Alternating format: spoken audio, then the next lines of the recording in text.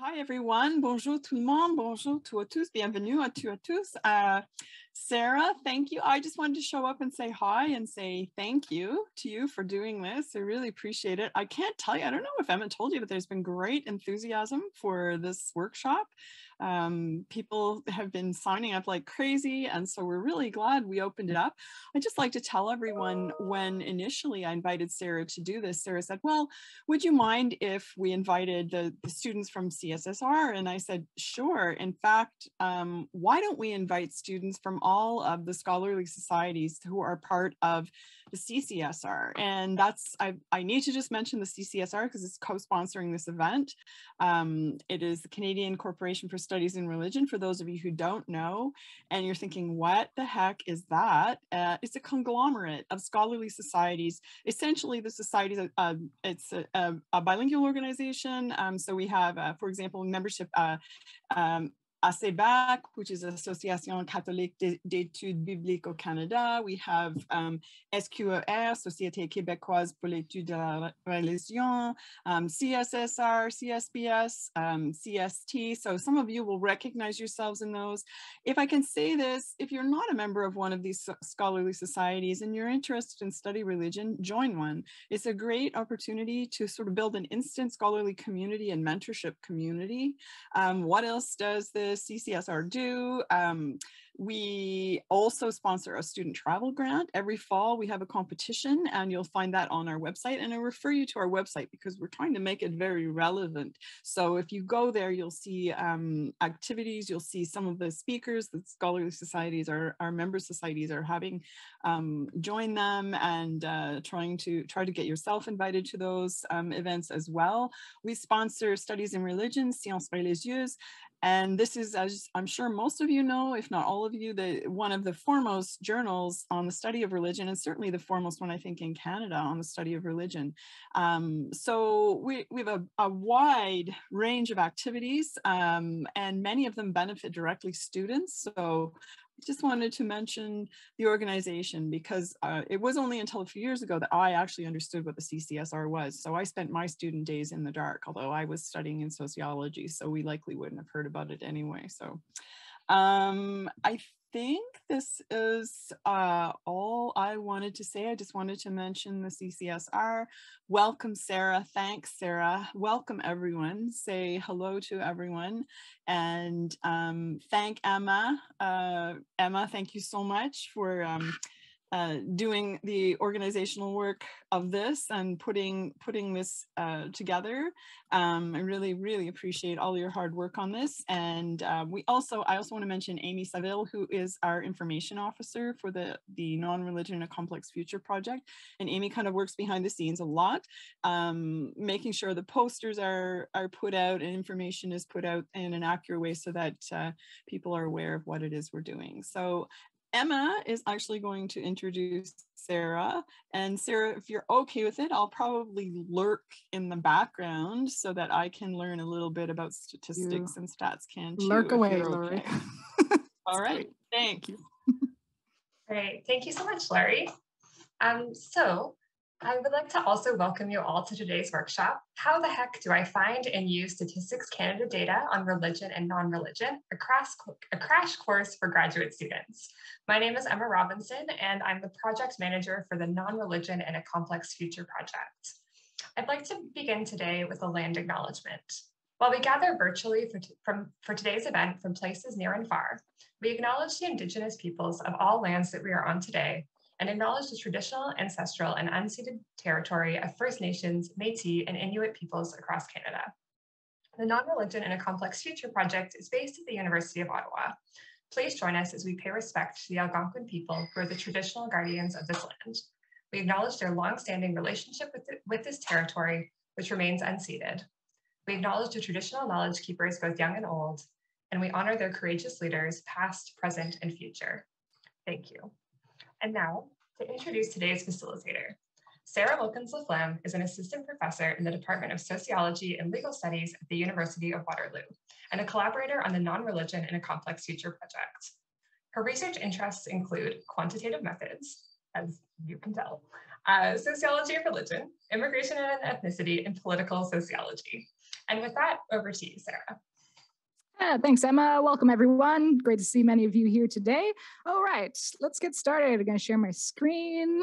Okay, so here, got the workshop. Okay, I wasn't sure on timing, but we've got enough material for about an hour and a half. But if that's too long, then we can cut the last bit. It's not as important. But the whole point of the workshop today, as you can gather from the title, is to explore together some of StatsCan's data. This workshop's really meant for a beginner audience who, maybe you guys do work more with qualitative data or do more theory work, but you found yourself wanting to use statistics. Maybe you've used them a bit before to kind of supplement the work that you do, but aren't really sure of all the tools available to you, would kind of like maybe a brush up as well. Maybe you've used some of this data before, but haven't for a while. And so the idea here is a bit of a focus on StatsCan data today. I'll talk a little bit about other religion and non-religion data out there, but mainly on StatsCan data. And we'll look at a few kind of different ways that you can access that data, what's good about it, what's not so good about it, what you can do with it, different kind of levels as well. Like if you just want a kind of a quick use of statistics, what you can do for that, all the way up to kind of if you want to do your own more advanced analyses of statistics. We obviously won't get into like statistical modeling or anything like that today, but we'll talk about kind of like different levels of use of this data. Okay, so just like a quick introduction here on, what the aim is here. Why should you care? Why should I look up StatsCan data? Why should you look up StatsCan data on religion, non-religion, anything to do with, the kind of fields and topics that our societies and projects cover? Well, the fact is that even if you are mainly a qualitative person or mainly a theory person, stats can be useful, right? So stats can provide maybe a bit of context, maybe a bit more of a global overview of a topic before you kind of go more into depth with your qualitative data or your theoretical arguments. And so this can be like, if you're working with a certain group, how large is the group in the area that you're studying? What has this group grown? Has it shrunk over time?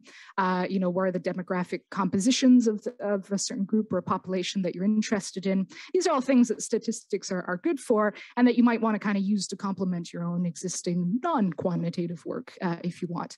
A lot of us don't always have the time to collect our own survey data or our own stats data. It is, a certain amount of work. I do some of that, like I do run my own surveys, but a lot of the time I go and look for existing data instead, because there's a lot of great quality, free existing statistical data out there. And again, today we're focusing on what StatsCan has to offer. And even if you are collecting your own quant data, maybe you're working with a religious group or a nonprofit group, and you want to run a survey within that group, well, maybe you also want to go out and see what other existing statistics are out there related to your topic or related to your group. So see what others have published in terms of statistics for that group. So it's a wonderful wide world out there. I will try, Lori mentioned that there had been a lot of enthusiasm for this workshop. That's great to hear. I'll try not and kill that enthusiasm with a really boring workshop. I'll try and make it fun and engaging. I really love statistics. I'm a big fan of them. Not everyone is though, right? Numbers can sometimes, people can scare people. Some people really don't like math or numbers at all. But you push, if you're one of those people, that's okay. You're one of many, but push beyond that, because there are lots of great things that stats can offer.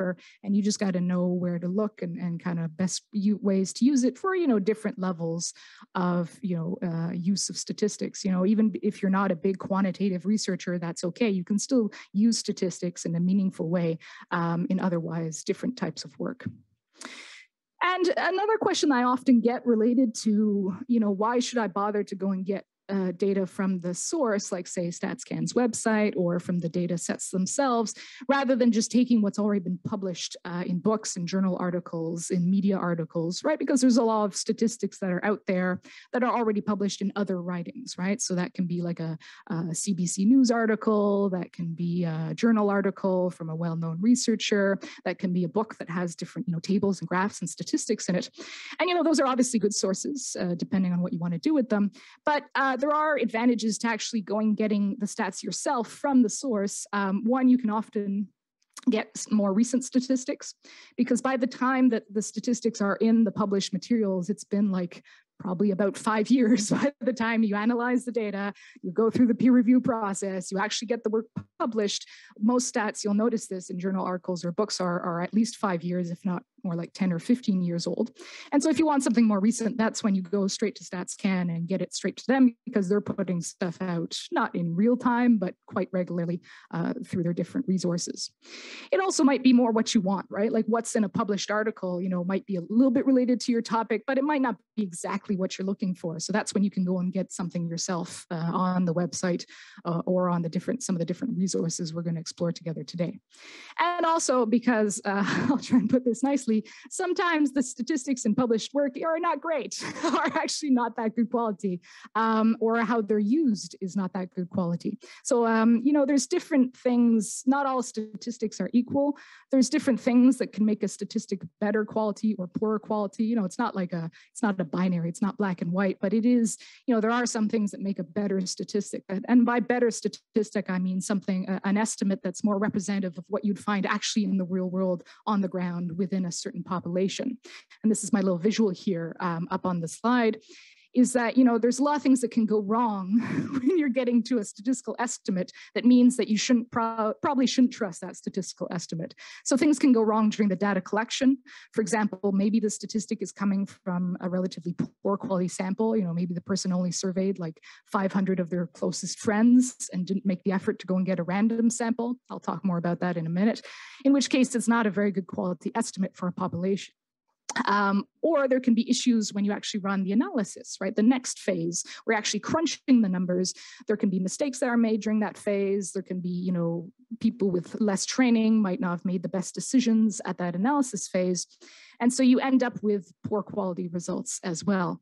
Also, what I've noticed, for example, in the fields of religious studies, for example, a field that doesn't necessarily have a lot of quantitative methods training for students, a lot of scholars want to use statistics, and some of them use them well. But I've noticed over the years that even, the best religious studies scholars sometimes misinterpret what a statistic actually means, or only see one interpretation when in fact there could be like 3 other interpretations of what the statistic is actually telling us.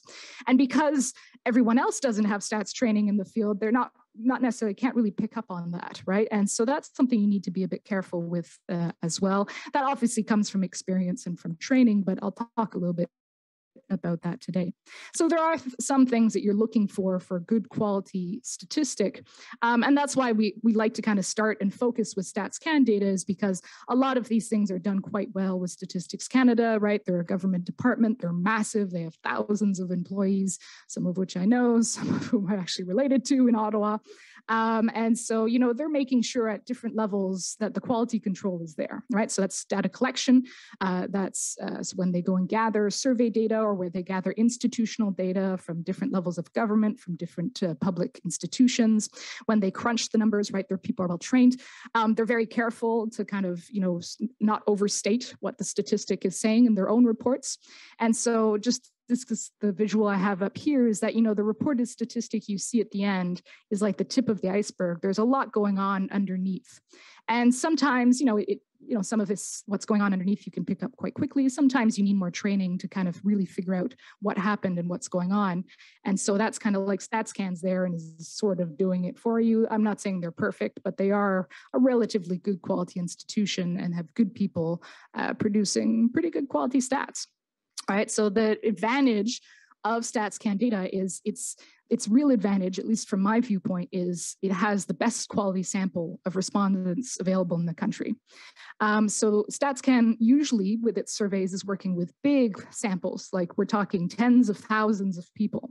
And not only are they large, right? Size does matter when it comes to a sample for quantitative data, but it's also the random sampling techniques used to get those tens of thousands of people, right? So they are the closest thing that we have to what we call a probability sample in the country, where everyone across a whole population has an equal chance of taking part in the survey. And that produces a representative sample, or a more representative sample, that, your estimate, your statistic that you find with that sample, you can generalize to the wider population. Be like, oh, okay, here in my sample of 35,000 people, there's 30,000 33% who say they're of no religion, I can be relatively confident that's a reasonable estimate of what we'd see across the whole population of 38 million Canadians, right? About 33% say they have no religion. And also the nice thing about StatsCan data is for surveys, they have quite high response rates, or relatively high response rates. That's somewhere between 40 and 60% these days, which I know might sound low to some of you, but these days for surveys, that's actually quite high. We're kind of past the golden age where everyone would answer a survey because they didn't get asked that often. They all had a landline telephone, so you could have a phone book, you could phone a random sample of people and they'd probably answer your survey because they had nothing better to do, I don't know, or were into a survey because it was new. Those days are gone, right? Like most people are exposed to tons of surveys, will most likely not answer them. And so StatsCan still gets a pretty good response rate because people kind of recognize, oh, it's Statistics Canada. It's, they're producing data to hopefully impact social policy. So, I'll answer their survey, or in the case of the census, they're forced to. You're forced to answer the census. There can be penalties if you don't. As well as their institutional level data, right? This is other types of data, things like migration data, birth data, death data, things like crime statistics, all of that sort of thing, numbers that are fed to StatsCan through other bodies, so through other levels of government, through other public institutions. StatsCan is quite good at collecting all of that data, economic data, that sort of thing. So that's the advantages of using StatsCan data and including StatsCan data on religion and non-religion. However, in our field, there is a few disadvantages of using StatsCan data. Not enough to not use it, but enough that it's worth keeping in mind. I'm trying to say this nicely, but the government doesn't seem to care much about religion or non-religion these days. And so they don't include many variables on it in a survey when they do run a survey, say like the General Social Survey, that's a big survey they run each year, or other surveys, or the census. So for example, there's usually a good many language questions, or there's many questions on employment. There's a number of questions on social kind of income inequality situation, because that's what the government seems to care more about in terms of social policy. I'm not saying they're right or wrong on this. I'm saying this is their kind of priorities. Whereas there's usually maybe only one question on religious affiliation in the census, for example, or a very small number, like 3 or 4 in the General Social Survey on religion, religiosity, beliefs, spirituality.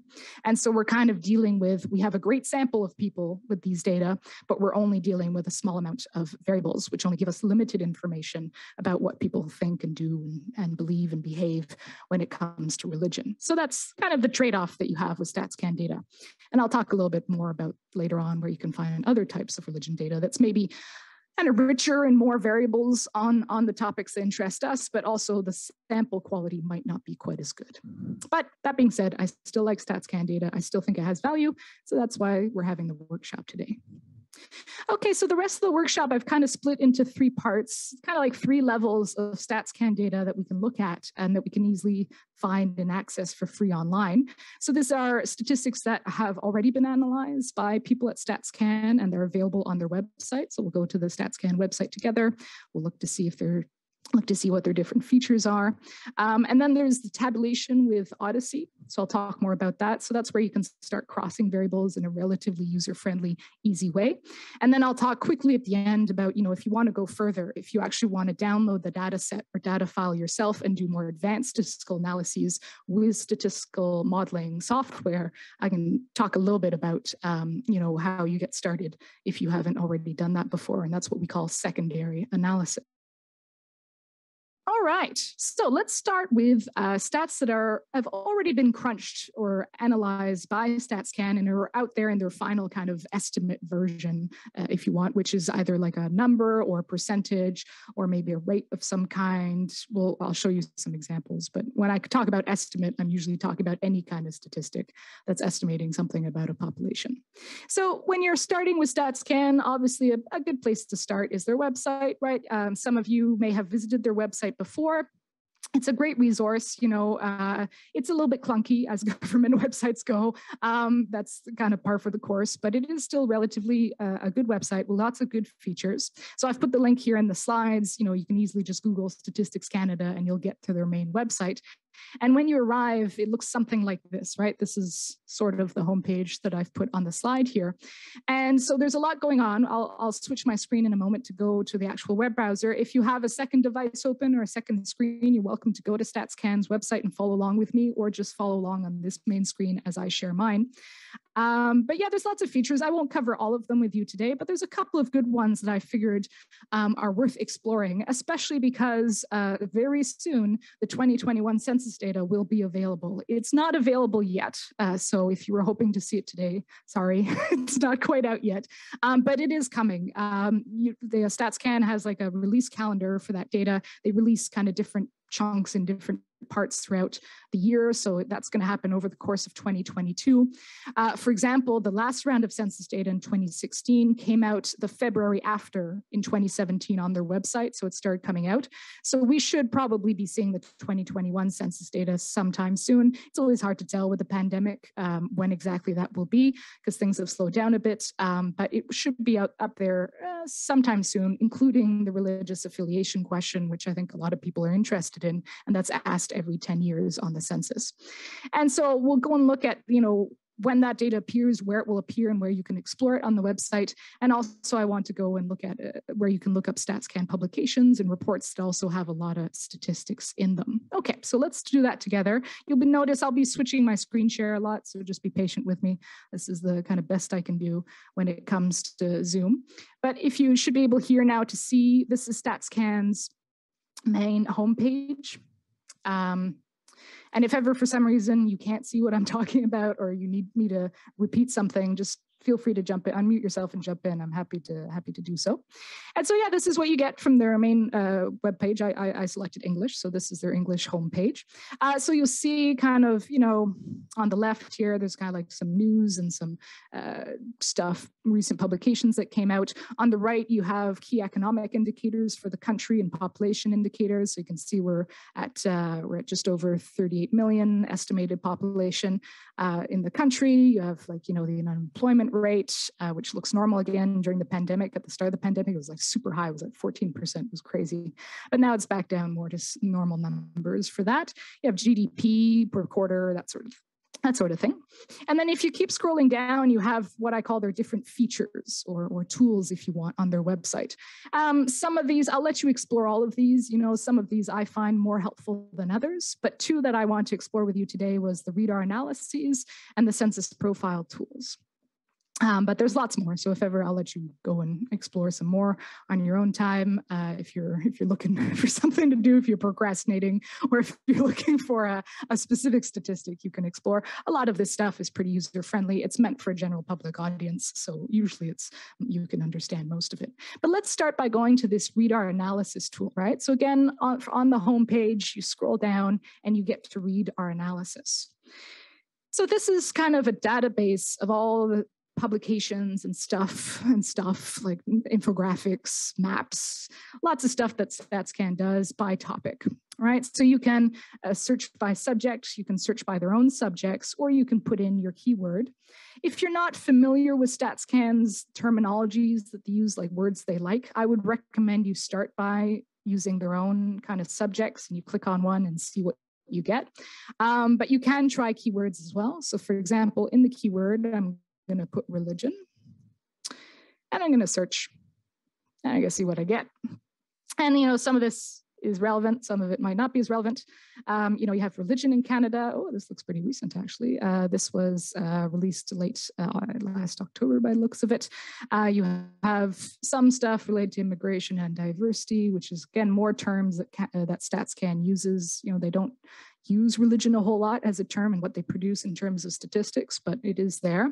You have things like social trends. You can just kind of go down. Again, some of this is more relevant than others. But here I want to show you number 6 here, the study Religiosity in Canada and its Evolution from 1985 to 2019. This was that report that we did another webinar through the NCF with in December. A few of us, myself, Peter, Jack, Brian, got together and talked about this report. So this is a report that you can just look on the website, you can read on the website, or you can download as a PDF. And so this has information from the General Social Survey since the mid-'80s and looks at religiosity trends over time. So this is a report written by an employee at StatsCan and that they've published themselves, and it has lots of good quality statistics in it and some interpretation of those statistics or some key kind of findings related to those trends. So you can click on that. I won't go further than that, but there's lots of different options here. And again, you can, explore, try different keywords, look through the different subjects, looking to see what you can find. And this can be part of your literature review, right? So if you're looking for a topic, you're starting to study it, you want to see what's already been published on it. Well, this can be part of it, is what do we have in terms of statistics that are out there. Okay, so that was a kind of, I like that feature. I've found lots of helpful literature through the years, that reader analysis literature. I'm back to the StatsCan homepage, by the way. Whereas some of these other features, I've tried them and I've never really been successful at finding things I was looking for. So maybe hopefully you'll have more success, but you'll notice that some of these tools you'll find more useful than others. It's not necessarily the ones I'm showing you today. Some of you might like, and I just don't like for some reason, and that's okay, right? So I think there's a little bit of everything for everyone here, which is good. Okay, the other tool I want to go and show you from on their main homepage under most requested is the census profile, the 2016 census. Now this is where, when they release the 2021 census, this will change to census profile 2021 census. And so, like, I guess my best guess is that will happen sometime in February, but it might take a little bit longer with the 2021 census. Every 10 years, it's a bigger census, more questions, and so maybe it might take them longer to process. We'll see, but at some point this will change to the 2021 census. So everything we do with the census profile feature, we can do with the 2021 data once it's ready. So we're going to click on this now. And this is, I don't know if any of you have used this before, but this is a tool that you can search a region, any region in Canada. It goes down quite detailed. So it can be a city, it can be a town, it can be a municipality. It can also be at the higher level, like a province or a territory. But so you search by your region's name that you're interested in, and it gives you all the census data for that area. So does someone want to shout out their favorite town to me, their favorite city that they want to look up? Come on, someone shout it out. Unmute yourselves. Shout out where you want me to look. St. Albert. St. Albert. Oh my God, is that Alicia? Where is that? Is that like Alberta somewhere? I think so, yeah. Okay, how do you spell it exactly? Like, is it a full saint? Oh, yeah, I think that's exactly what it is, yeah. I know, I'm not finding anything. Okay, usually it gives you a few options. Alicia breaks that. I know. There we go. It's Quebec. Is this what you want? Yeah, I guess so, yeah. It's municipality in Quebec. Okay, so there's Saint Albert, which is a municipality in Quebec. But that's it. So you look up a town name and it'll give you a few options. I'll give you just one other example, then we'll come back to St. Albert, I promise, Alicia. But if you put in, say, like where I am, Waterloo, and you hit enter, you'll get like all the available options. So there's like a small town in Quebec that's also called Waterloo, but I would probably be more interested in the city in Waterloo in Ontario that I'm in.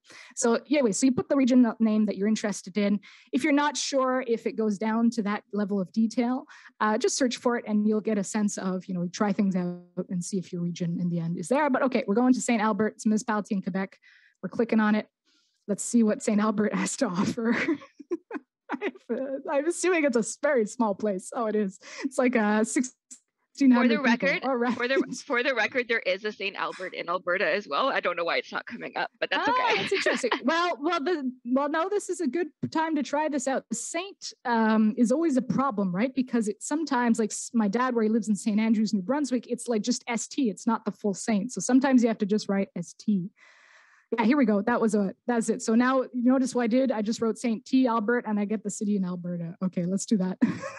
Sorry if there's anyone from St. Albert, Quebec, but we're going to switch over to the city in Alberta. But yeah, so you play around with it. So see how it's written on Google Maps and try that way, basically, and see what you get and then play around with it until you actually get the place you want.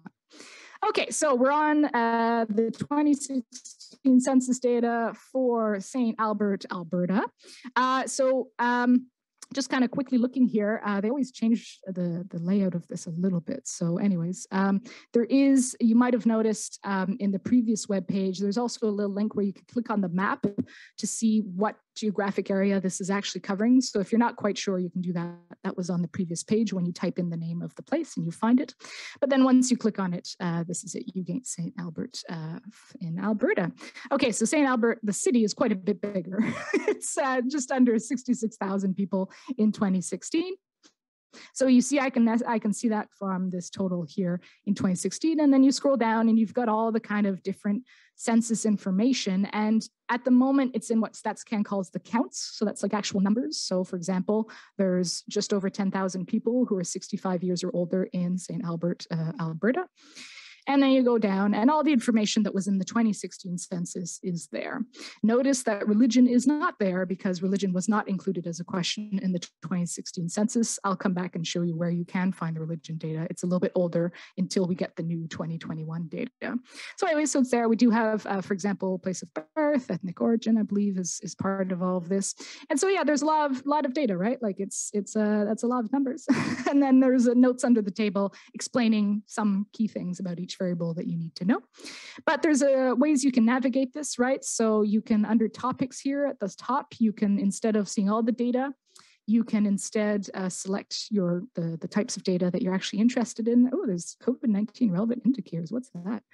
This is new. Okay. And by the way, you have to, I always forget this, you have to select it, then you have to hit submit, or else it doesn't change the table. So you select your topic, you hit submit, then it changes the table. Okay, interesting. So like COVID-19 indicators like density of the population, right? Number of people in the household. So I guess this is all kind of data that they might use when they're building, like say the medical, the health models of like predicting the number of cases and stuff. This data is not the only data they use for that, but can help to kind of give a sense of what the population makeup in areas. That's interesting. So the other thing you can change, instead of seeing things all as just the number of people, you can instead see percentages, and that's StatsCan calls that rates. So you just click rates instead, and again, you click on submit. I don't know if you get any rates here. And then, so for example, you see here that like the people who are 65 years and older in St. Albert, they represent about 15% of the whole population of the city, right? So yeah, so you get your percentages instead where relevant, right? So we could look at something else. We could look at education. That's always a fun one for grad students. So we have education, submit, and then that's in rates, so in percentages. So for example, if you want to know how many people have a master's degree in St. Albert in Alberta, it's 3.9% of the population, which isn't that bad for a more rural area in Alberta. And only 0.5% of the city has earned a doctorate. So this is where you can find interesting data. Obviously, this is more like demographic data of a certain area. But when the 2021 data is released, you'll see religion there as well. So you'll see religion come up as an option, and then you'll get the religious affiliation. So you can see how many people in the area identified as Muslim, for example, the number of people and how much that represents across the whole population in percentage, right? So at the moment, currently, while we wait for the 2021 data, the existing data that's out there is from 2011. So the National Household Survey, which replaced the long-form census in 2011. Think back, way back to when Harper was still in power and there was a big scandal. He replaced the long-form census with a survey. In the end, it probably didn't have much of a difference, to be honest. But so it's called the National Household Survey in 2011. We're back to census in 2021. So just to mix you up. But to find that easy way to do that, so from anywhere in the StatsCan website, you can just call the National Household Survey 2011 profile. And profile, again, this is the census profile we just looked at, but there's the same feature with the 2011 data as well. So if you're looking for religion data, even though it's getting a bit old now, you can still find it on the website, National Household Survey 2011 profile. You search that and you should find the tool here. It's number 2 in the search history. National Household Survey profile. And it's the same idea. So you put in your, or it should be, let's see, this is always fun, trying these things. Is it gonna work? No, never mind. Okay, this is different, my bad. It worked the last time I tried it. Good times. Okay, let's try this one. Number 3 instead. That's called the same thing. Fun times. Okay, this is the right one. This is where we put in the regional names. Again, I'm glad we have these troubleshooting issues here because this does happen, right? Sometimes you get like a few options that look the same, so you just got to try them out and it's okay. Just play around with it until it works for you. But let's look at like, say, Ontario as a province this time. And so again, this is with the 2011 data, Ontario province. We're clicking on it. And again, the same idea, same type of table. But now if you select a view, you get a larger amount of topics, including religion, because in 2011, they asked the religious affiliation question in the National Household Survey. So we'll click on religion and we click submit. Now, the fun thing with this is that they don't have the rate option for the 2011 data. So you have to calculate the percentage yourself, I believe. I don't know if they've changed that or if there's a way to do it, but usually you have to end up calculating the percentage. They'll only give you the number of people. So bear with it. It's kind of like this is the old version of it. But you see here at the tabs at the top, you can click on map to see what I'm referring to, right? We're looking at Ontario. And then you have the data itself, and I selected religion. And so you can see, for example, in Ontario, there's just under 600,000 people identify as Muslim in the 2011 National Household Survey. And they've actually extrapolated that to represent the kind of whole population, if you will, because that survey only surveyed 20% of households, but they've calculated to give you an estimate of the whole population. So that 600,000 is basically, or just under 600,000 is meant to be like the percentage of Muslims in Ontario, the number of Muslims in Ontario living in a private household. Let's put it that way. Right, but don't forget, this is an estimate. It's probably the best estimate we have in the country for this, but it's still an estimate because it's based off of 20% of households and not everyone, right? Because the long form census or this survey was only run with 20% of households. So there's some footnotes here explaining a few little key details, but it's interesting. So for example, out of curiosity, we'll see, but I think one change we're going to see in the 2021 census is that the number of Muslims is probably going to outnumber some of the bigger, what we used to consider some of the bigger mainline Protestant groups, which have shrunk enormously over the years. And so now when we're looking at, say, the Anglican or the United Church, they're still, in 2011, they were still numerically larger than, say, those who identified with different Islamic communities in the province of Ontario. But I bet you that might be something that we see as a shift in 2021 because, you know, many of you know this, a lot of the some of the non-Christian minority groups have been growing, especially due to immigration, especially in provinces like Ontario, whereas the mainline Protestant groups, so we're talking about, you know, here some of these bigger, what used to be the bigger Christian groups have been shrinking for the last many decades and are now quite old on average. Their members have a very high age on average and have not been gaining from immigration. So that might be a change we might see. I don't know. We'll see if it's enough to like a tipping point to reverse it, to see if Muslim groups are larger in 2021, but it's probably, if it's not going to be that, it's going to be very close to that in 2021. So that's the StatsCan website. Any questions at this point? I know that was a lot. It's probably, don't worry, I'm not going to spend this much time on every website we talk about today. This was the one I want to show you in more detail. But any questions so far? Things you're not sure about? Things you're wondering about? So one of the people in the chat asked if that information was free, and so that information is free. So what kind of information? Is there any information that is behind a paywall? Oh, good question, Alicia. There's nothing that's behind a paywall as such, but there is stuff that's harder that you need probably more training to access. And I'll talk about that. My presentation basically goes from like the easiest stuff to access to the most difficult stuff to access. StatsCan has made a real effort over the past few years to make everything free especially to Canadian researchers. There was a time where you would have to pay for like a data set to be sent to you. Back in the day, they'd send it by mail and you like analyze it with like an old computer or something. Those days are gone. So most of it's all digital now, and it's just at different levels of access. The main concern for StatsCan is not so much the payment, but it's more the confidentiality of respondents, right? So what's on their website, what we just looked at together, you can't identify like one person with that data. They make sure that you can't. So they can't say like, oh, look at St. Albert in this postal code. There's this this one Muslim living here? We can identify, in theory with census data, you can with the raw data, but they don't make that public, right? So if you want to access the raw form of the data with more detail, you have to go through a series of security clearance checks. I've gone through certain levels of that.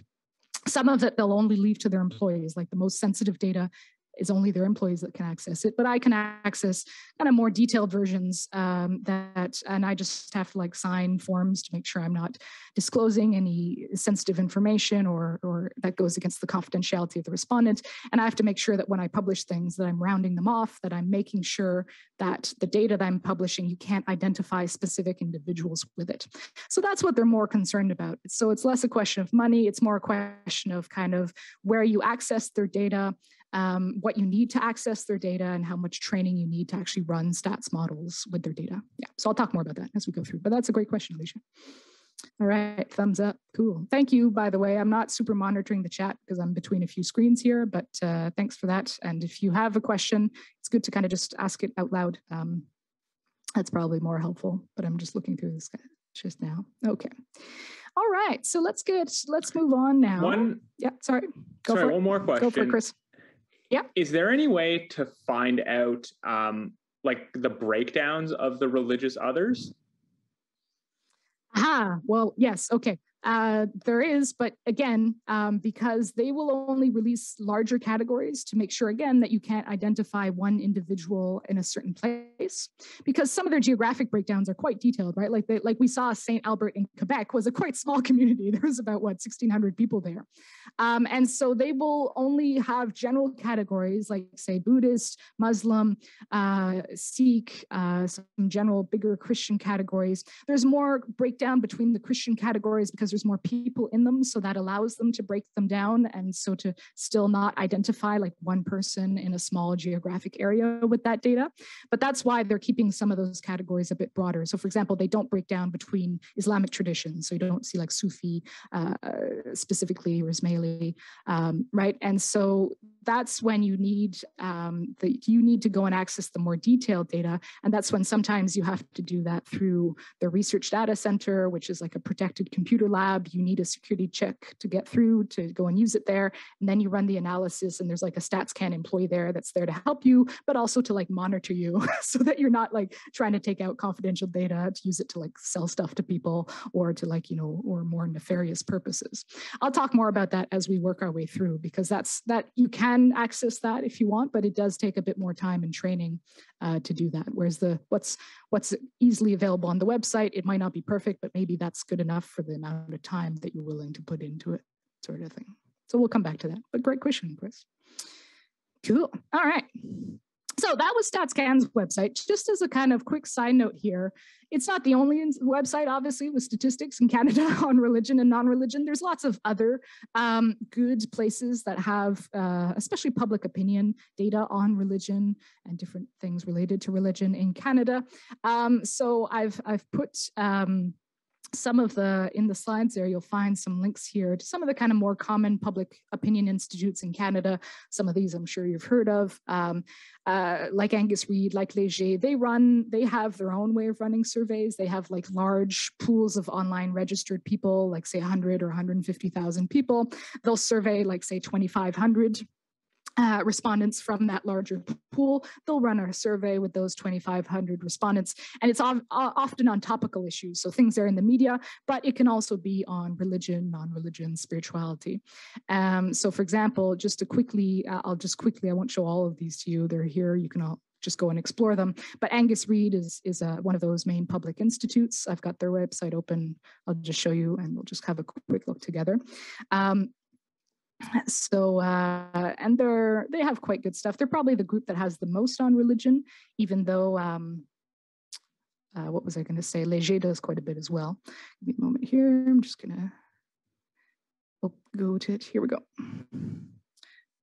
So this is Angus. You should be able to see Angus Reid's main homepage here. So they run surveys regularly, right? Because StatsCan data is very good for demographics. It's very good for some historical data. It's very good for economic data, but it's very rare that StatsCan will ask people how they feel about something, what they think about something, their values. StatsCan doesn't do that so much.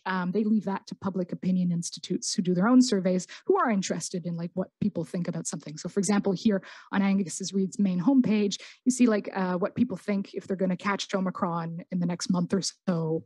55% of people seem that they're going to think that they're going to get infected. It's not the percentage that are infected, it's the people who think they're going to get infected by Omicron in the next little while, regardless of what they or the government does. And so that's like a public opinion survey, right? And there is some data here on religion. So on Angus Reid's website, you can go under issues, and that's how you search by subject. And they have a faith and values topic, which is where they kind of put a lot of their polling on religion and faith. And so, for example, the last one that's here that they did was last Easter. So in April in 2021, they're, asking, they got a sample of people who used to attend religious services pre-pandemic quite regularly. And they were asking them, have you been attending virtually? Are you going to go back in person once the pandemic is over? Things like that related to their religious service attendance and their kind of beliefs and faith and what they're thinking, how important religion has been to them during the pandemic and so on and so forth. So that's like another source. So you can click on this report of theirs. And so you'll get in the report, you'll get like statistics, you get like some percentages, you'll get some nice data visuals. So a lot of different information that you might be interested in that might be helpful. Again, part of like a literature review you would do on a topic if it interests you. So this, when you click on it on the website, they give you their initial report. If you scroll all the way down to the bottom of the page, like I just did, you can also click the full complete report.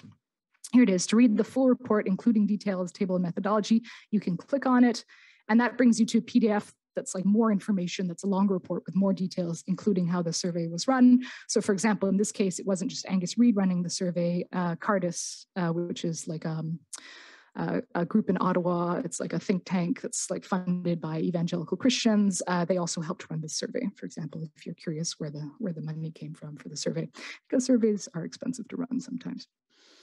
So that's Angus Reid. So that's, and there's lots of other available options, right? I think in my slides, I'm switching back to my slides here. I've got like Pew is another big one, right? The Pew Research Center. They have lots of data, some just on the US, but also on world religions, including in Canada.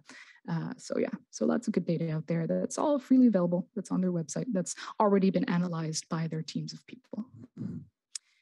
If you're doing research with a group or an organization, it's always worth asking them to see what they've got in terms of numbers. Like they have, like lots of groups keep their numbers, some of which they make public on their websites, some of which they don't. But if you're, part of a research group or if you're doing your own research, it's always good to ask them to see what they've got. And often I've done this a number of times, and the groups I've worked with have been happy to share this data. It's not always the case, but often they are. They're just happy someone's interested. Maybe, no one's ever actually tallied the data for them in Excel. You're the one who ends up tallying the data for them in Excel and giving them a few percentages. And so you're also helping them out at the same time by giving them a bit of an overview of what's going on with their group, organization, or church or community. And so, it's always worth asking. There's the available resources online that I just showed you. But there's often like people keep numbers sometimes. And so they don't always make it easily available publicly, but if you ask for it, they're happy to give it to you on a lot of occasions. So it's worth asking depending on which groups you're working with. Don't ask the Mormons. If you're studying Mormons, they will not share their data with you, just a heads up. But most other groups are usually pretty open to it. Just quick shameless self-promotion before we move on here to our next section. I've also got some stats out recently. I was working with the World Values Survey as well as the European Values Survey. These are big international data sets. They're big surveys that run in this case, if you combine the two, in 81 countries, and they run the same survey or a very similar survey across all 81 countries. They did it between 2017 and 2020.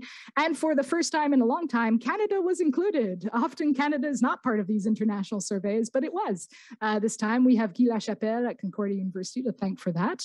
So he got us back into the world value surveys, which is great.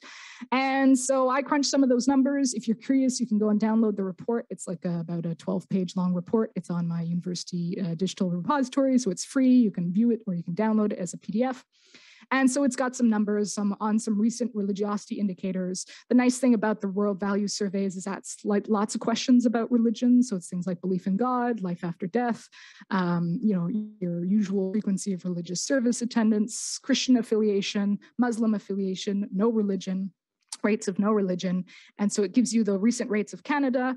I broke it down by region, so you have it between the regions that were sampled for the World Value Survey within Canada, and you also can compare Canada to the 80 other countries in the dataset to see where Canada's at in terms of ranking and who they compare to when it comes to those key indicators. So another source of data that's already been analyzed, in this case by me. This was my Christmas project because of Omicron, I had to cancel all my family and friend visits over Christmas. It's kind of sad. I'm a good public citizen, so I'm not going to go and spread the virus. So I'll cancel all my fun stuff I had planned over the holidays, and instead I did this. So this is I love stats, so it was kind of fun, but it was also kind of sad because I was on my own. I can't visit anyone, just my immediate family. But this is what came out of it. So it's my little pandemic Omicron gift to everyone. Hopefully there's a silver lining to everything, right? Okay, so now you notice that Chris, your question was a little bit in this direction, but what's on the websites and what's already been analyzed by others sometimes is a bit limited, right? Notably, on StatsCan website, you can only see one variable at a time, right? So you can see the number of Muslims in a certain region, or the number of people who say they have no religion in a certain region. But you can't necessarily see how amongst, say, 15-year-olds or people between the ages of 15 and 25, how many of them say they're no religion. We couldn't see that in that census profile tool. We can only see one variable at a time. So you can see the number of people who say they have no religion. You can calculate the percentage based on that because you have the number in the category, you have the total population number above. So you calculate the percentage, divide the category by the total population, multiply it by 100, and you get the rate of no religion, or the rate of Muslims, or whichever group you're interested in. But again, you can't, if you're interested in crossing two variables, seeing okay, within a certain age group, how many affiliate with Anglicanism or something else, that you can't do using the census profile option. Those are friends, so that require a whole lot of stats training to be able to do it. So what the tool that I use that you have access to through many Canadian universities as students, and this is through your libraries at the universities, is Odyssey. So Odyssey is, it's like a data portal, a data retrieval website, and we'll go to it in a few moments together. And this is where you can get StatsCan data, so you can download the raw forms of the data. You can also, they have a tabulation feature where you can cross variables quite easily together. And so to get, say, if you're interested in how many of the 15 to 25-year-olds, the rate who say they have no religion, you can relatively easily get that using the tabulation feature in Odyssey. So I'm not sure how widespread Odyssey is. I know that it's definitely at most of the main larger Canadian universities. It's at some of the smaller ones as well. It's quite widespread. So you should be able to find it on your university's library's website. Just put in Odyssey and you should be able to find it. You can always ask your librarian for help if you're looking for it. And if you don't have access to Odyssey, which is a specific data portal, you probably have access to something quite similar. So there's different ways to access these statistics data portals. There's different ones, but they're all quite similar, and Odyssey is the most common, I think. And so I know definitely, for example, so it's there. So that's why I figured I'd show it to you, because it's quite widely available. Again, it's kind of part of your tuition fees. So you have access to it for free through your university library. Okay, so let's go have a quick look. So I'm going to switch my screen again. So we'll go back to my web browser. And I have the next one open. Give me a sec here. I'm just working on one screen today, so it's not the largest. Here we go. So you should be able now to see the Odyssey data portal. Now, this is what it looks like from the University of Waterloo. And once you click on it, this is usually what it looks like from any university that you access. It's usually the same look. Corey Steele and I confirmed this when we were looking at it together on Zoom before the holidays, is that it does look the same at Ottawa as it does at Waterloo. And so again, you kind of search for it through your library. If you can't find it, ask your librarian, they can help you out. Kind of like when you're looking for a book, if you have trouble finding a book, you ask your librarian, either virtually or in person. Same goes for a stats web data portal like this. If you have trouble finding it, just ask your librarian. And how it works is that on the left-hand side, you have all the kind of subject areas or topics. And then here in the middle, you have like a working window where like things will appear, like variables and your cross tabs as you use them. So we'll do some stuff together on it and you'll see. So, okay, so say I'm interested in knowing that rate of people who say they have no religion amongst a younger age group in Canada. So there's all different data here. Some of it's StatsCan data. As you can see, for example, census the population, that'll be, okay, there's an error, but anyways, that's where the StatsCan data usually appears for the census data. But there's also like lots of other data sets that are not necessarily Statistics Canada here. So if you're interested, you can browse, find different data on the topics that you work with. I'm gonna go and look at these social surveys here. And usually the list, oh no, it's not working. Oh no, fail. Okay, hang on. I'm going to retry it. Bear with me, people.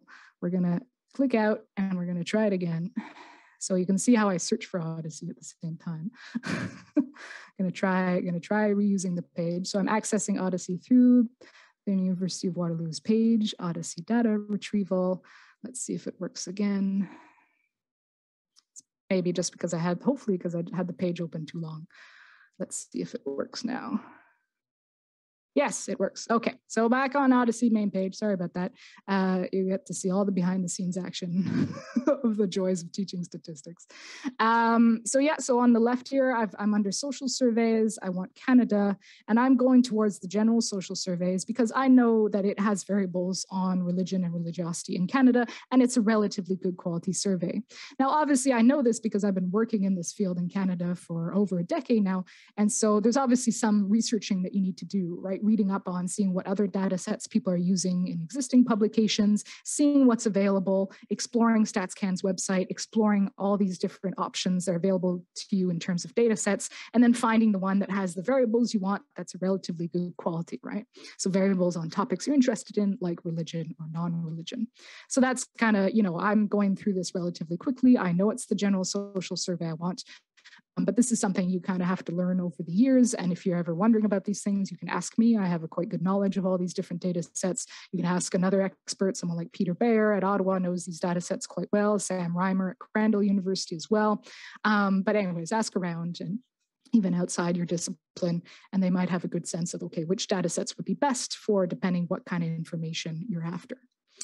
So a general social survey, the most recent one that has been released on Odyssey is this 2018 Giving, Volunteering, and Participation GSS. So that's cycle 33. So again, I'm clicking on these little plus signs next to it to give me kind of more information. And then finally, I get to the actual survey. So I click on it and it gives you in the center here information about the survey. So again, you kind of scroll through your options. And then when you find the one you want, you click on the little plus signs until you get to the data set that interests you, right? So this gives a summary of the survey itself and the data set. And then below it, you'll see this kind of metadata and variable description. Let's go to variable description. Okay. And then we have all the different variables that are included in the 2018 General Social Survey. So now you have to find religion. Sometimes religion has its own little thing. It does here, excellent. Sometimes it doesn't. Sometimes religion is under like demography and population, so you just have to browse for it until you get to it. But say here under religion, I've pressed the little plus sign, I get to the different religion variables. There's 3 in the 2018 GSS. So I click on religious affiliation flag, and here is the variable, right? People were asked, what, if any, is your religion? And here are the results, right? So we can see then the survey, there's just under 11,000 respondents who had a religious affiliation of some kind, and just under 4,000 who had no religious affiliation. Now, unfortunately, this is as much detail as we get in the public version of it. So if you wanted more detail about, say, like the rate of Sikhs or the number of Sikhs in this sample, that's when you'd have to access the data at the Research Data Center with the security check to make sure that you're respecting the confidentiality of respondents, which I'll talk more about at the end just before we go. And so, you know, you're kind of stuck a bit with this. So you kind of work with what you got. If this is what you want, great. If it's not what you want, well, you evaluate if going further is worth the time and effort. If it is, then you do it. If not, then you kind of just live with it and do something else for your own work, right? It's always kind of your judgment. How much time and effort am I willing to put into this? Because again, it is all free, but it is kind of, some of it requires a lot more effort and time than others, right? But here I do have the category of people who have no religious affiliation.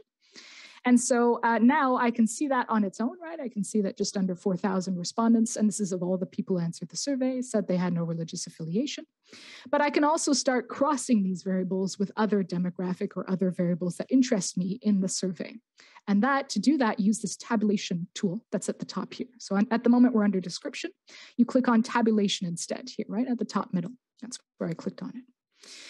And then this is building what we call a crosstab, right? So this is where you cross 2, maybe 3 or 4, if you're really into it, variables. And so you can start breaking down that religious affiliation question between other variables like gender, education, or in my case, age. So I'm interested in age. So I'm going to go and find my age variable. So again, under variable description are all the variables that are included in the GSS in 2018. And age is usually under demographic variables. There we go, age group, 6 categories. Okay, let's do that. And then if you click on it, the variable you want, and you say add to row, this will only show up if you're in the tabulation option. But when you are in tabulation, you can click on a variable and add to row, and it'll show up in the table, right? So now I have my age group shown up, right? My different 10-year age groups in my table. And then for my column, I'm going to go and choose my religion variable. So I'm going to click on religious flag, add to column. We'll see if this works. If not, we'll just have to switch it up. That happens sometimes. You can just sometimes play around with this, right? But here I have, you know, I have what we call the column percentages, right? So this is probably not what people had in mind. This is more like, okay, of all the people who are religiously affiliated, who add up to 100% at the bottom of the column, of this column, 4% are between the ages of 15 and 24 years old, right? So that's one type of percentage you can get out of this. But another one under type here, this little window, you can click on it and you can ask for the row percentage instead. And so that changes the data. And this is probably more what I wanted, is it adds up to 100% at the end of each row. So you interpret this slightly differently, right? This is amongst 15 to 24-year-olds, 43% say they have no religious affiliation in the 2018 General Social Survey, right? 57% are religiously affiliated, which adds up to 100 if you add both, right? So you play around with it a bit, right? Keep in mind, these are slight variations, but they can have a big difference on how you interpret a number, right? So that's always the thing with crosstabs is it always mixes everyone up. It's okay. It mixes me up sometimes still. And I've been doing this for a long time. Sometimes you see a column percentage. And it's like, no, I need the row percentage, and you switch them around. So you make sure that you look at the table carefully, that you actually understand what the table is telling you, and then you would interpret it accordingly, right? But this is something you can do for free. That's relatively easy, right? And you just play around with it. And obviously, you know, I don't know if any of you have this open at the moment. You're playing around with it now, but take your time. All the links are in the slides, and go explore and try this out. And you can also add more variables too. So say I want to add gender in there as another row variable. Here we go. We have gender of respondent, add to row. Let's see what that does, right? Then you get age group, and then dividing within the age group, you get the gender as well, right? So you can see that the rate of no religion amongst 15 to 24-year-olds is pretty similar between men and women, right? That hasn't changed a whole lot. And it's both kind of roughly 43%. Okay. So that was Odyssey. So anyways, like I say, go play around with it. There's a few other features, you know, I don't want to spend forever on this, but it is worth going exploring, playing around with, seeing what you can do, because a lot of you have access to it for free, and it's relatively easy. Pretty much anyone can use it.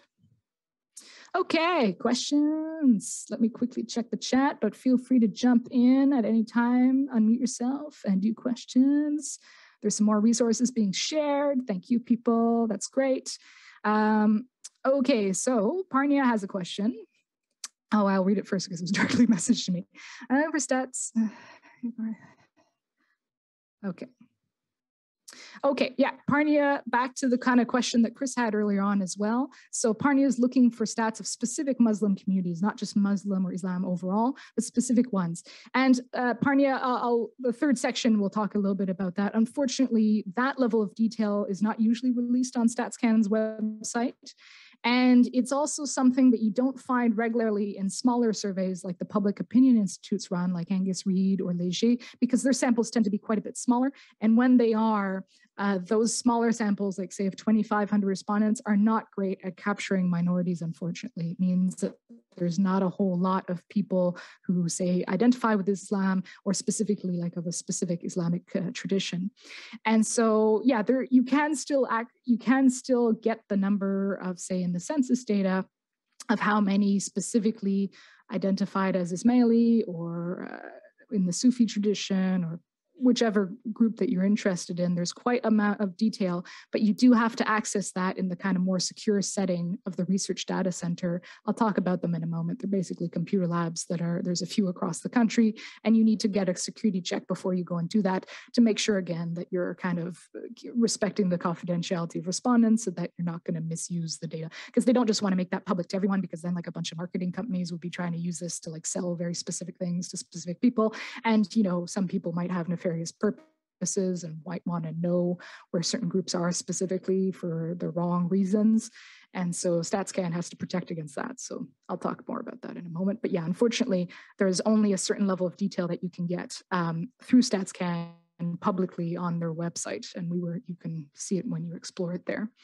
And you'll get a bit more detail with the public opinion institutes, but it's not super helpful for minorities because their samples aren't as good. So they're probably not as representative for minority groups, like groups that are like, say, under 20% of the population, for example. Still can get some information, but it's not the best quality. If any of this I'm saying is like, if you still don't understand it, feel free to like follow up questions. It's okay too. I'm used to talking about this stuff all the time, but I'm never sure if like beginners who don't use this as much, how much they're able to follow along or not. So if you need me to explain anything more, just let me know. Okay. All right, so I'm not seeing any other questions in the chat. So I'm gonna go back to the slides. We're getting close to the end now, people. We're not far, we're almost there. So don't despair. I just put in the slide, I just put up a screenshot of what it looks like, what Odyssey looks like and should look like for most of you. But again, if you're starting out with looking for these sorts of things, just contact your librarian. Usually there's a librarian at university that specializes in statistics. And so contact them or someone else who can put you in touch with them. And like trying to find a book for the first time, they can help you out to try and find some of this data for the first time and show you what the options are at your university. Okay, and finally, I won't spend a huge amount of time on this, but just so you kind of know, let's talk. I've hinted at it. I've talked a little bit about it, but let's talk about what do you do if you actually really do want some of that more detailed information that's not available on StatsCan's website or on other freely available, easy to access sources that we've just seen, but that you still and you're willing is worthwhile enough that you'd like to put in a few hours, sometimes many hours to go and get and analyze yourself. Because the next slide's Odyssey, for example, and you've looked around and you can't find it, but it is potentially available because it does exist in a survey. And then it's time to go and get the actual survey data file and do the analysis yourself, right? So that's what I do for a living. Like my main research is going and getting these data sets, either ones I've generated myself by running my own survey, or just through StatsCan. I use the general social survey quite a bit, for example, and getting the raw data, the data in its raw form, if you will, and crunching the numbers with stats models, right? And so that's what you end up having to do if what you want is not easily and freely available and has already been analyzed and put on the website by StatsCan or by another group, right? And so this is where you have to decide, is it worth your time and effort, because it's quite a bit of time and effort. But if it is, then great. And if you want, it's a whole area of potential research, right? So like I just do this for a living. I love this kind of thing. But for like someone who is not so much into the quantitative research, who does more qualitative, you have to decide if this is worth the time investment, because it is a bigger time investment. But let's talk a little bit about it. I won't get into a huge amount of it, just to give you a sense of what's possible. Right.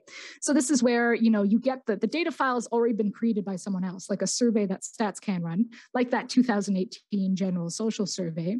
You get it in, it's kind of what we call a data set or data file format. Right. And so you download that for free and you have it on your computer or your university's computer, and you analyze it with statistical software yourself. Right. So you end up doing the number crunching. Right. Everything we've seen so far, someone else has done the number crunching. But at this point, it's you that has to go and do it because no one else has done it before. And so you can't find it in existing publications or online. Right. So, if this is what you want, then you go and download that file. Again, it's not necessarily behind a paywall, but it does take more of your time and know-how to do this. And it's what we call a secondary analysis. So what is a data set? What does it look like exactly? It's like a fancy word for a spreadsheet, basically. It's there's terms we use for these things: data matrix, data set, data file. A lot of us use those interchangeably as synonyms. So if you hear that, this is what we're actually referring to. It's like a fancy term for a nice spreadsheet, basically where each row in the spreadsheet is a respondent or a unit of analysis. So often an individual. So for example, in a survey, each person who answered the survey. And then in each row is their answer to a survey question. So in each row is a variable that, you get their answer to. So, I know it's pretty small here, but so for example, here in this data set, the first row, number 1 here, is referring to our first respondent, and they live in region number 10, which I know 10 is the common number we give to Newfoundland and Labrador in StatsCan's data sets. And so number 10, it means that this respondent lives in Newfoundland and Labrador, right? So it's really each row is a respondent, each column is their answer to a survey question, or depending on the type of data set, their value on some kind of variable. And it's all numerically coded, right? Because we're crunching numbers here. So these numbers can be just numbers in themselves. So like age, right? Age will be the answer will be a number, right? So this respondent is 18 years old. Or the number can refer to a category, in which case you have a separate code book that tells you which numbers are which categories. So for example, number 10 here refers to Newfoundland and Labrador, right? The province. And so that's what a data set is. And so, it's an Excel spreadsheet. You can analyze it in Excel a little bit. Excel is not great, but there's a little bit of analysis you can do. But usually we use more advanced statistical software to crunch this data. Software like R, like Stata, SPSS, SAS, those are all software, right? Usually it's proprietary, so you have to pay some money for it. R is free, but the others, Stata, SPSS, you have to pay for. Often your university will have a license. So ask your university about it. Sometimes you can use it on their computer labs, or you can remote network access the remote desktop through your university that has this paid software on it already, so that you don't have to pay. But sometimes you end up having to pay. If you're part of a research group, sometimes the research group will pay. And then you crunch the numbers using that statistical software. And by crunching them, I mean like you can do the crosstabs that we did in Odyssey, but you can do much more. You can do higher level, more complex analyses where you're, not only going into a certain level of detail, but you're also, doing a more advanced analysis. It's like, okay, does age impact the rate of people who say they have no religion once I control for like region of residence, income, education, once I control for all these other variables? Spoiler alert, it does. Age has a big impact. It's a cohort effect for the most part. Younger people say they have no religion at higher rates. But is that still there once I've, controlled for all these other potential factors that could impact how people affiliate or not with a religion? Right? So with StatsCan data specifically, they have different versions of these data sets, right? Just to make it a little bit more complicated for you. But if ever you're really curious about this stuff, shoot me an email. I'm happy to answer more questions about it. So there's a public version of the data set that you can download directly from Odyssey. I'll show you in a moment how to do that. But that public version is freely available, very easily accessible, and it has the same variables in it that we looked at together in Odyssey, right? So your religious affiliation question only has 2 categories, affiliated or not affiliated. So it's a public version of the data set of the 2018 General Social Survey, but it doesn't have as much detail in it, again, to protect the confidentiality of respondents, so you can't identify one specific type of person. So that you can download for free and just crunch that with your stats software. Or if you want the full detailed version of the StatsCan data, so that can be any survey they run, any institutional level data they have, health data, immigration data, tax data. There's like a whole bunch that's out there, and it's all great data. But it's also protected in the sense that you have to go to those, what we call the research data centers. I've put the link down there if you want to go and explore and see what they are. But there's quite a few across the country. So there's usually one in the major city that's closest to you. Not always, but often. So there's one at Ottawa, there's one at Waterloo, there's one in Toronto, there's one in Montreal, there's one in Victoria, BC, I think. There's one in Vancouver too. There's some across the country, and there's a list. You can go to the link there. And basically what they are is they feel like 1990s computer labs, basically.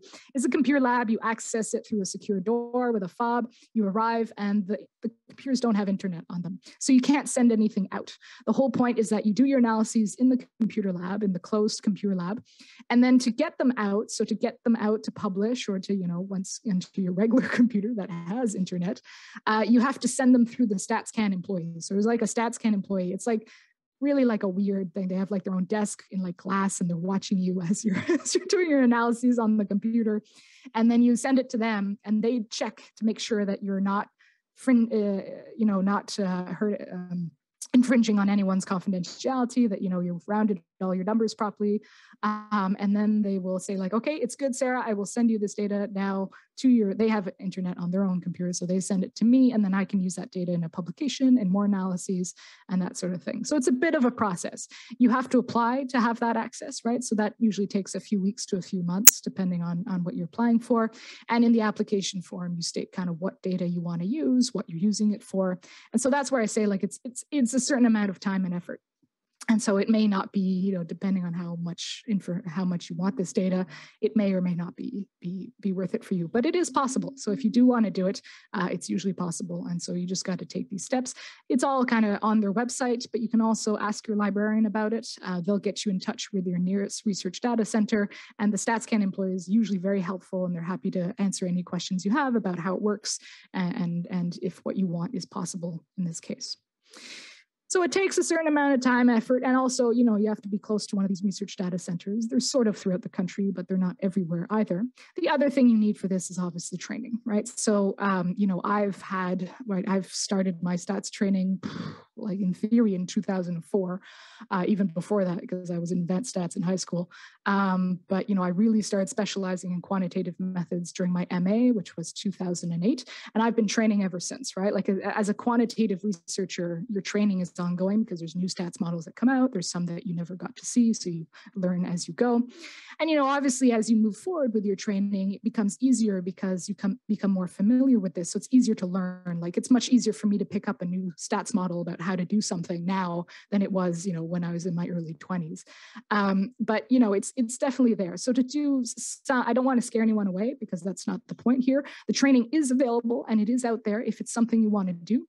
But it does take a certain amount of time, right?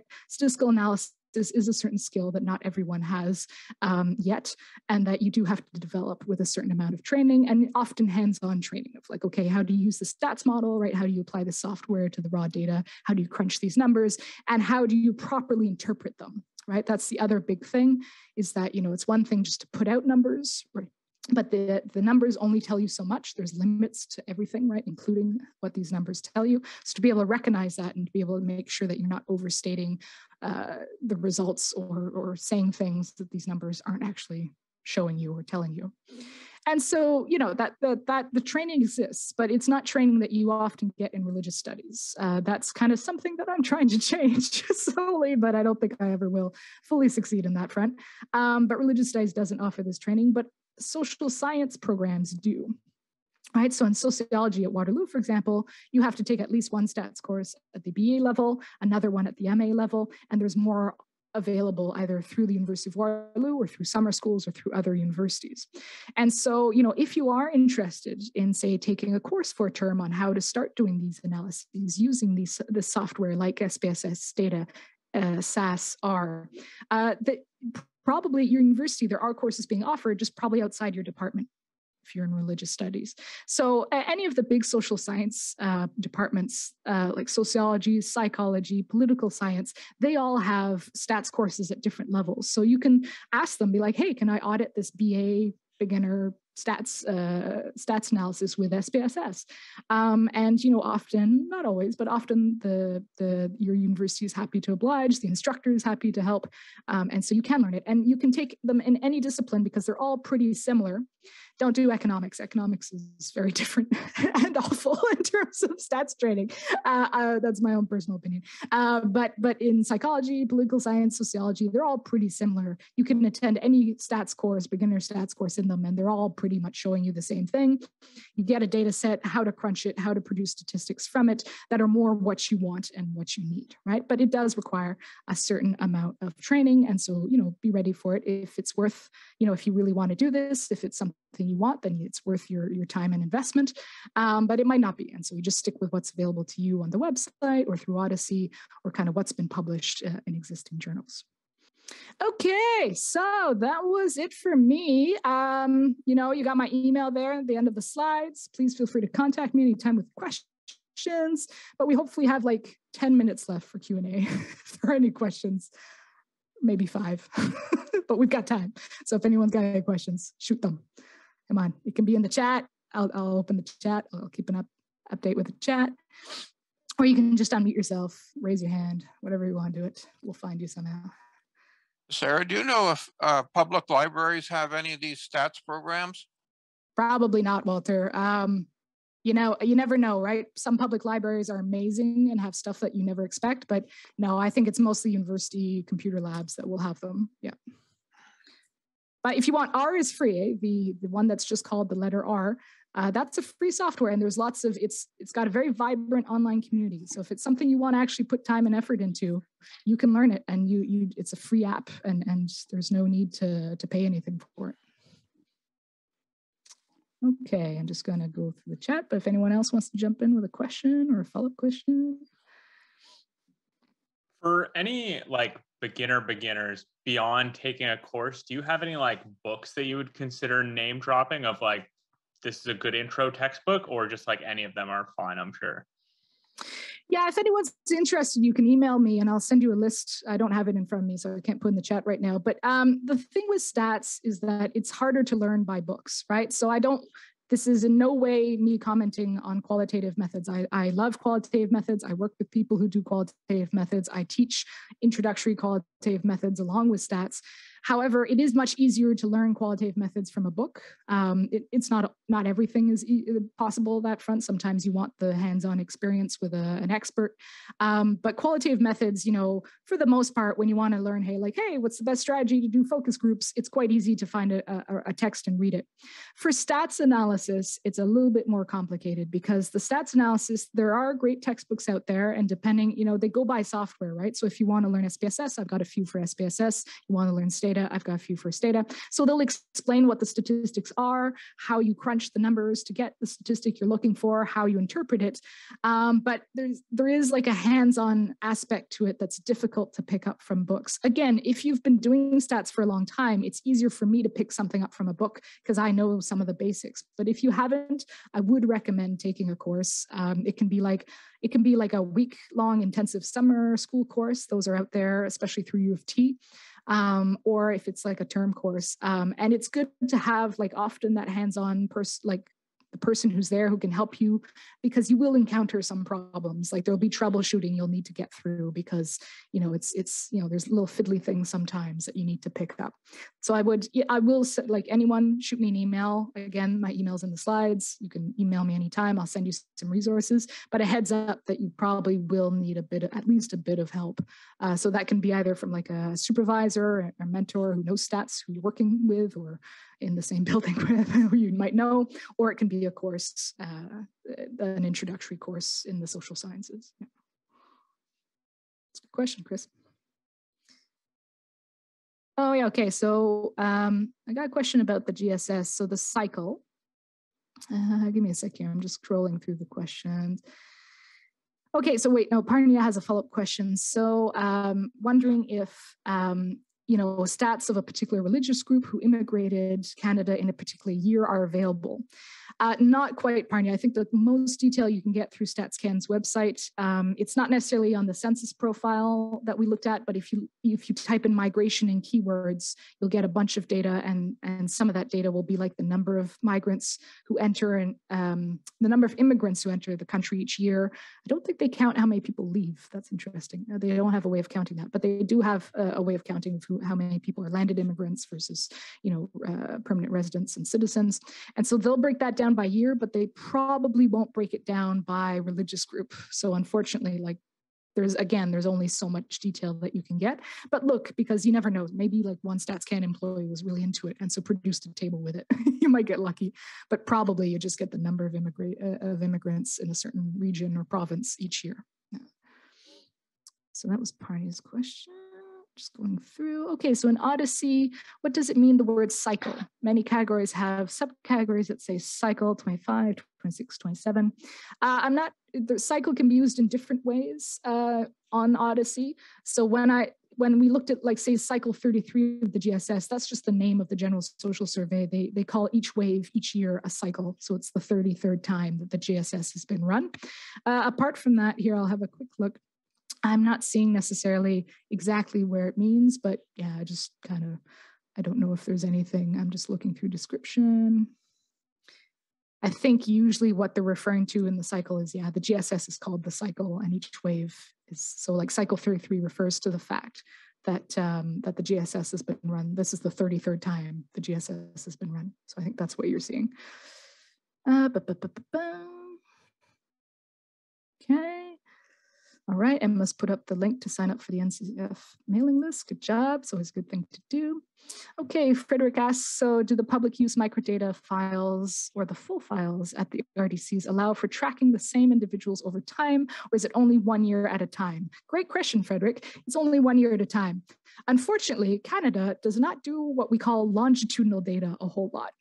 It has some. So like, I think tax data, you can like link the files and track an individual over time, like their different income tax filings over the years. But it's quite rare. So if you want, especially on religion data, there's no longitudinal data. The last longitudinal data we had on religion in Canada was actually Reg Beebe, who was running the Project Canada survey series from like the mid-70s to the mid-2000s. That data had some sampling issues, but it was kind of the only longitudinal data that exists. And longitudinal data is you follow an individual over time. So instead of surveying new individuals each year, you survey the same individuals over time. So you ask them similar questions over each year, or every 5 years, every 10 years, or you ask them new questions, or a combination of both.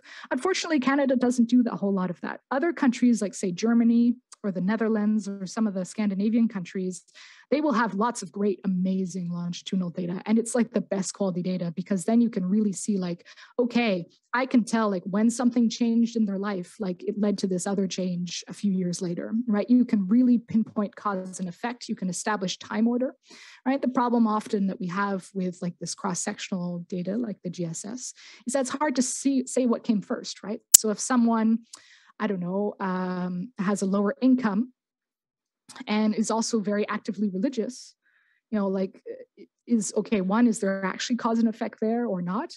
And if there is, what direction does it go in? Is it because someone has a lower income that they're more religious, that leads them to higher religiosity to kind of create alternative forms of social capital, social support, and like a supernatural safety net, if you will? Or is it that, you know, those who attend religious services are coming from, especially in Canada now, more minority immigrant communities, and those are groups that are also more vulnerable in our society that tend on average to have lower incomes, right? So there's can be two, like a link between variables can mean like the cause effect goes different ways. And so it's very hard to tell that. So you'd have to like track individuals over time to be able to tell like what came first. And so that data we don't have, unfortunately, not a whole lot, especially non-religion. And it's very expensive and hard to get now, right? Because, you know, the individual has to answer the survey, has to keep answering the survey every year, every 5 years. And most individuals now lose interest. Some don't, but many do. And so it's very expensive too to kind of keep track of them and to make sure they fill out the survey every so often. So there's a reason we don't collect much of it anymore. It's because StatsCan decided the resources could be better used elsewhere, but it's sad because we don't have that data necessarily in Canada. And it does exist in other countries, but it's quite rare. Okay, anyone else want to jump in? I think those are all the chat questions, but I think we're coming to the end of the workshop. But again, shoot me an email if you want to know anything more. Always happy to help. And we can call that the end of the workshop. Hopefully it was helpful and hopefully you enjoyed at least parts of it. Thank you so much, Sarah. I just have a little bit of quick housekeeping before we wrap up today. So as Sarah mentioned, I shared the email address for our information officer, Amy, in the chat. If you'd like to hear about upcoming NCF workshops, lectures, and events, that's where you'll hear it. So please add yourself to our mailing list. We've got a lot of exciting stuff coming up this year. On that note, I'd just like to quickly plug tomorrow's virtual lecture. So tomorrow at 12 p.m. Eastern, we have a virtual lecture called Keeping the Faith, Religious Belief and Practice in Canada During the COVID-19 Pandemic. If you got the quantitative bug today, this will be a great lecture to attend. Jack Jadwab from the Association of Canadian Studies will be talking about a series of studies from 2019 to 2021, comparing various measures of religious belief and practice in Canada. And we'll be exploring how or whether these changed during the pandemic. So it's very timely. It's going to be a great event and we hope to see you there. I'm just going to share the registration link in the chat. Feel free to email me or Amy if you'd like more information. And with that, I'm going to hand things over to our student caucus leader, Lauren Strumos, for a quick concluding thank you. Great, thanks, Emma. Hi, everyone. I'm Lauren Strumos. I'm the student caucus leader for the Non-Religion in a Complex Future project, also the student representative for the CCSR. Just wanted to say thank you very much, Sarah, for taking the time to be here today and leading this workshop. Truly, it was very helpful. I'm doing qualitative research for my doctoral project and very much have that qualitative brain in that I find statistics or even just Excel spreadsheets often very intimidating, but I was able to follow along today. And having you walk us through the Stats Canada website and the Odyssey portal was particularly helpful. So thank you so much again.